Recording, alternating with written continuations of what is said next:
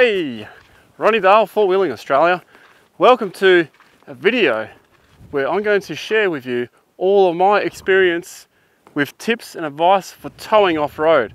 There is a lot more to it than what people may think.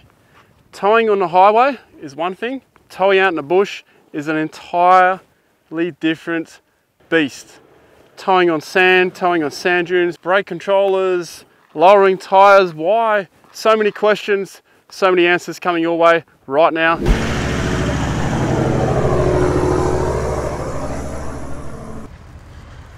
Another bit of advice here.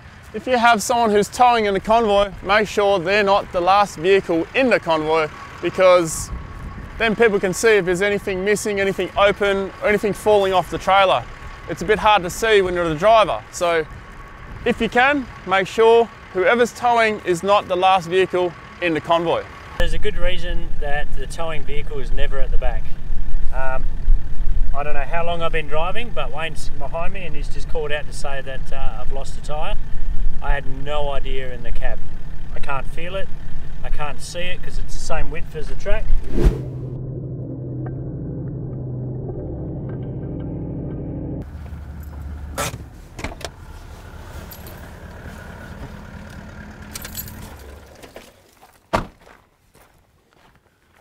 Here's another tip for you. When you are reversing your trailer and you're setting up for camp, you can go to low range. So if you're off-road, low range is fine because you're in low four-wheel drive. But there's an added bonus. See, the whole reason for low range is so you can go slow controlled. You don't have to use your clutch. You just let the vehicle idle and you just concentrate on steering, your brakes and your acceleration. Don't worry about the clutch until you got the trailer where you want it. The added bonus is you can also do this on road, because all you have to do, if you have manual locking hubs, flick it to free, now you have two-wheel drive low range.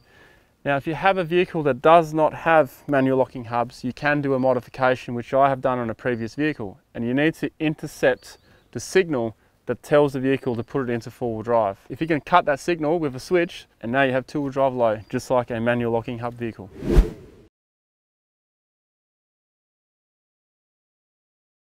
Another super important thing, when lowering your tires on your vehicle, don't just lower the fronts and the backs. You also need to lower the tires on your trailer. And here's why. When we lower our pressures on our vehicles, we're doing it for a number of reasons, not just to get more traction. So we increase the footprint, the length of the footprint. That gives us more traction, but it also gives us flotation on sand. It also gives us the extra cushioning or more suspension, shock absorbing as well. It does a lot when you lower your tire pressures. So the same thing should be done to the trailers. And a lot of people don't do this. And a lot of people don't know why they should do it. Well, it's the same reason. We're not trying to get more traction with the trailer, because the trailer's got no drive. It's just being dragged, towed. The reason why we lower the pressure on the trailer is to keep our cargo safe, to keep the trailer on top of the sand, on soft sand. If we are dragging this trailer up over sand dunes and whatnot, you've got your tires down on the vehicle. If you don't put these down, this is going to be jumping around and actually corrugating the sand dune, corrugating the sand tracks. You're actually damaging the sand tracks and the tracks by not lowering the tire pressure, and more importantly, well, just as importantly, all the gear in your trailer is going to get a lot less smashed around if you lower the pressure on your tires. So I guess the next question is, what pressure should you go down to? It all depends on your trailer as well. This is a fairly light trailer. We're talking 650 kilos dry, loaded, well under a ton. If I'm going on the sand, I could have this tire from about 8 PSI to 5 PSI. Yes, I know that sounds really low, but that's what I do and it goes fine. When I'm on clay tracks, we're talking 15 to 12 PSI. Gravel roads like what I'm traveling on now here in the Pilbara on the way back to Perth, we're probably talking 20 PSI, no more than 25. My normal road pressure on this trailer, 30 PSI. Now on my vehicle, on sand, I'll go 12 and 14. Clay, we're talking high 20s. Gravel roads, we're talking mid 30s. So that gives you an idea that you need to take a lot more out of your trailer generally than you do out of your vehicle, because there is a lot less weight here, and this doesn't need to drive either. Plus, you're not turning your trailer wheels, so the risk of these popping off the bead is very minimal. So you can get away with 8 to 5 psi on the beach, but just depending on how much weight you have in the trailer.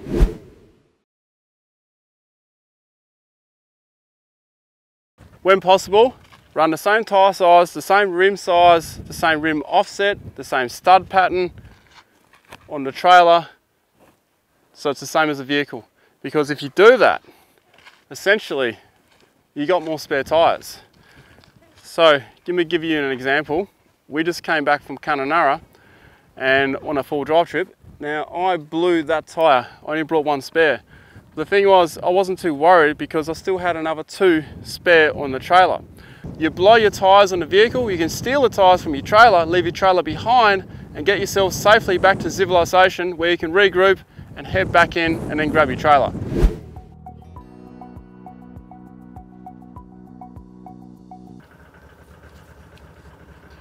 One of the most important things to know about your trailer is your jackknife points. That is mine. It'll be different for every trailer that you tow, but that's how far I can go on this one. On my military trailer, I can go a lot further than that. That's about as far as we're going to get it. That's beyond 90 degrees there. That's beyond 90 degrees. But it's good to know.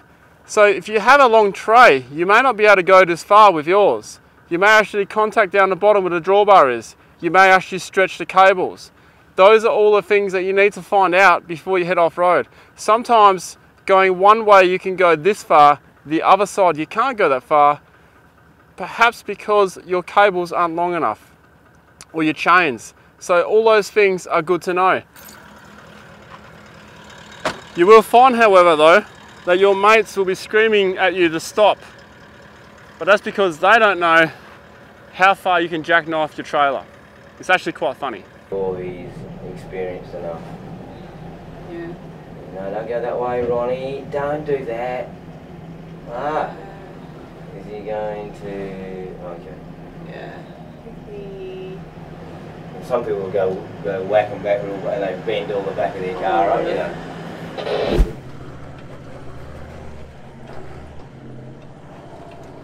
Yep.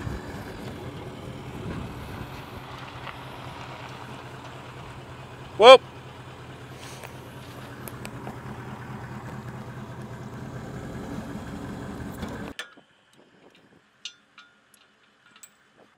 Sweaters, when hooking up your trailer and someone else has done it for you, if you're the one towing, make sure you get out and you check it out.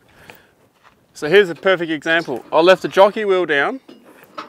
I also did the chains the opposite way that Torbs locks his chains. Now I like them crossed over as well, but as an example, I've done them straight over. So when someone else hooks your trailer up, it's all good and well, people helping you out. You need to get out and make sure it is done exactly the way you like it and it's all secure, because at the end of the day, you're the one towing a trailer, so if something happens, you're the responsible one. It doesn't matter who hooked it up for you, it all comes back on you. Now we're sweet.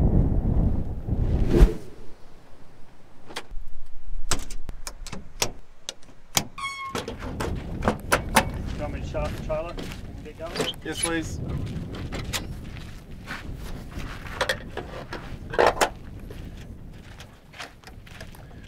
This is called the double check. When you travel with someone, especially if you have a passenger, and you're closing up your trailer, always do the double check, the round check. Now, I've already hooked the trailer up to the way I like it, so that's all good. I know that's all done. Torbs has just shut the trailer up, but I want to go check and make sure that everything is hunky-dory. It's up to how I like it. Everything's shut properly. All good, but he's left the wire out, so that's going to let dust in. Get that wire in. Latch undone here. Now obviously this is worst case scenario stuff, but it does happen, and it has happened. So here's another latch. This is a common one for me. The boys forget to do that, and sometimes they even forget to shut those. double check is complete.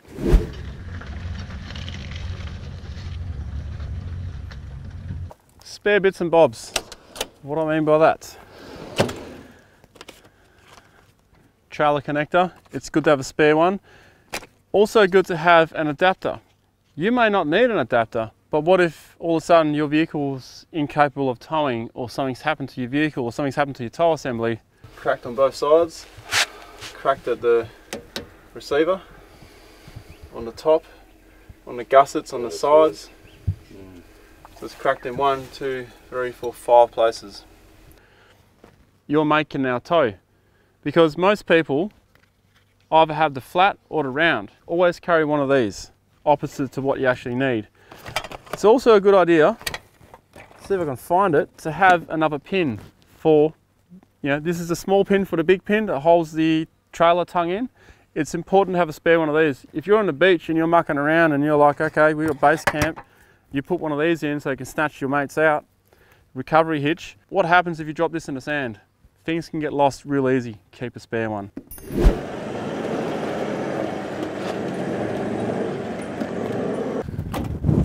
Packing your trailer for off-road, you got to make sure everything is packed nice and tight, and you got soft bits in between fragile bits. You're packing for off-road, not the highway here. So you don't want cans busting or bags ripping, things like that. You want to really jam it in properly. You want to play like a good game of Tetris. It's probably a good way of putting it. So behind this box, this is so secure. Behind it, I've got 2 other boxes. They just fit in, and everything is really jammed in, so things can't really move around too much. Where there's glass, I've wrapped it in things like towels, clothing, just anything you can find, get your hands on, just wrap it up in it. Here's another good example. There's my drone case, obviously fragile stuff in there. Nice and safe. Now I'll put the case in between 2 soft bags. So this has got soft goods in it, that's got soft goods, clothing, tools, but you can see how I've jammed it in. It's not moving around much at all, so it's not going to rub on anything. Over here I have an inverter which is charging some batteries. Now that is also secure. That's not going to move around either, because you don't want electrical stuff rubbing around and moving and possibly plugs coming out and whatnot. So really jam your stuff in, think about it, and you should be right. And this can probably shouldn't be there either.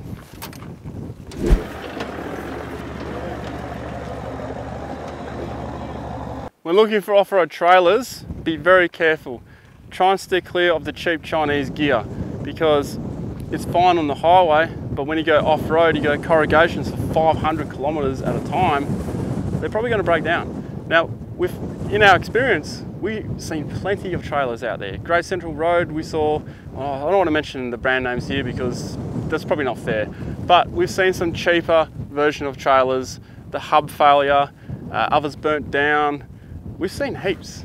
Now, trailers I've towed in the past, there has been one particular one that didn't tow so well. It was set up way too rigid and it was too light for the rigidness of the actual suspension. We broke beers, we broke cargo, we broke food, we lost milk. It was a bloody nightmare, to be honest. I have towed some of their bigger trailers and they tow bloody good. So make sure that the trailer you are looking for suits what you are actually going to do. So if you're going to do a lot of off-road stuff, you're going to need a proper off-road trailer. Now, there are many makes and models, not just this one, but that is a particularly good one for off-road. The Army trailer is actually pretty good too, and that's on leaf suspension. I'll pull a few leaves out, soften it up, that tows beautifully. If you have a leaf sprung trailer, just make sure it's not too rigid.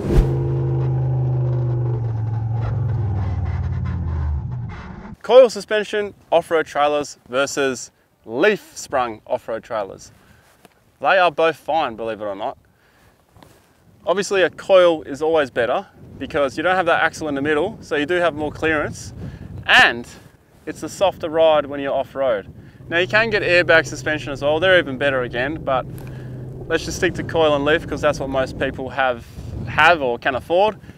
Leaf sprung, as I mentioned earlier, as long as it's soft enough, if it's too rigid, it's not good. If it's soft, it's good. If you hit things too hard off-road and it's too stiff, your cargo's going to suffer. The leaves may break as well. You're going to put a lot of stress and strain on your trailer. So make sure that the suspension is soft enough for it a bit. Now, if you have a very light trailer with a stiff suspension, you got to put weight in it, because otherwise things aren't going to end well for you. If you're a company that makes off-road trailers and you have leaf sprung trailers, for crying out loud, put some bloody shockies in it, will you?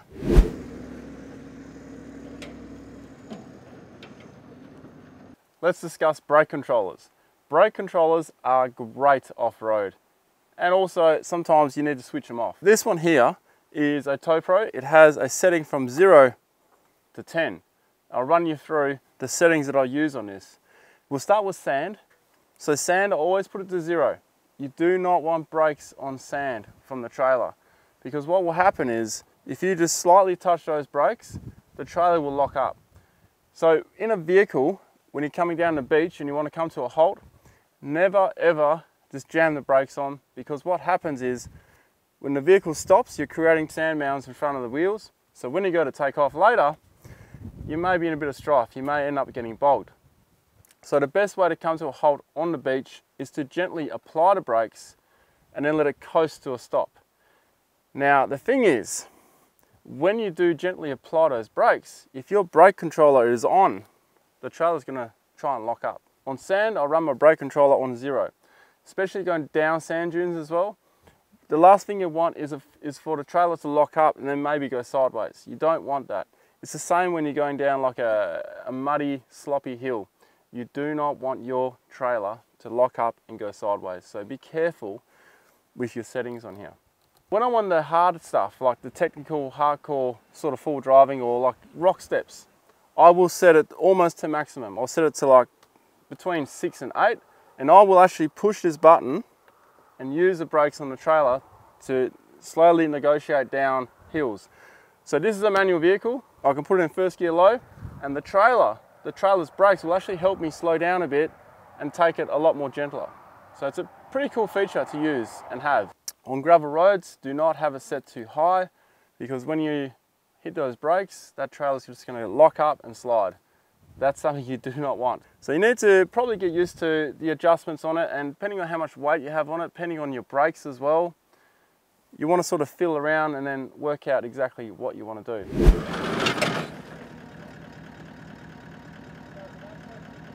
This is one of my favourite subjects to cover right here when it comes to towing, and that is with vehicles. They're not designed for off-road use. So where you have your trailer plugs and your Anderson plugs and all that, even installers, they put them underneath the tow bar assembly. That is the worst spot to put them. If you're on some technical departure angle stuff, for example, like a washout or a gully, these will get collected. They will get caught up in rocks, sticks, and that's how things break, and that's how lines get torn. So if you have yours underneath, which you more than likely do, relocate them on top of it, and then they'll be out of harm's way. For example, these are on the tray. Although they're underneath the tray, they're out of harm's way. This is never going to contact the ground before this does. So that is a smart move. Put them on top, not underneath.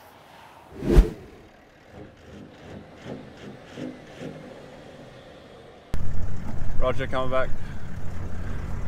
Off-road trailer reversing tip. Take your seatbelt off, because you can lean out the window, and don't be scared to make heaps of small adjustments as you go, just constantly, because you got a lot to concentrate on, especially on narrow tracks. You gotta look for stakes, bushes, everything. So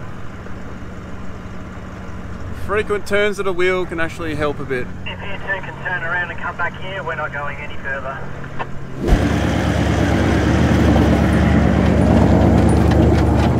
I've seen other people in the full drive industry, they are recommending that you do a cable tie crossways on your plugs. I think that is a bad move. It does a good job in holding it, but these connections to get a lot of dirt in them, so I would leave them loose. It'll be easier for you to check if there's dirt in it, because you always get dirt in these. If something does get caught up, you want it to actually pull off. You don't want the cables to pull off. If you put cable ties around and you secure this connection, if it gets caught up in something, it's going to snap the wires. So what you want it to do is to actually get caught and pull this out, rather than the wires coming out and then perhaps contacting. Don't use cable ties, in my opinion.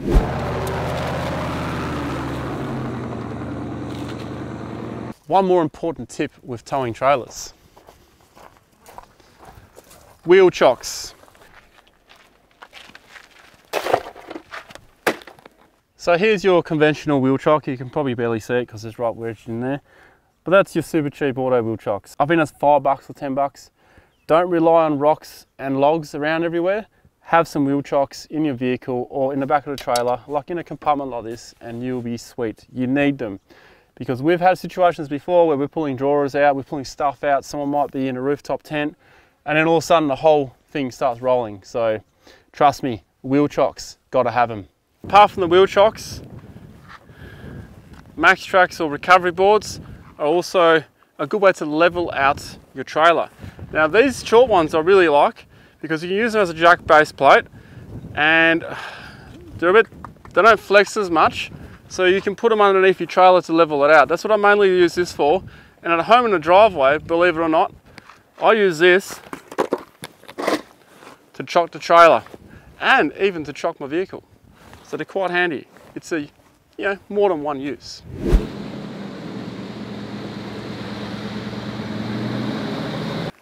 If you have any extra stuff, put it down below, and give us a thumbs up if you learned something. Learn something new every day. We all do.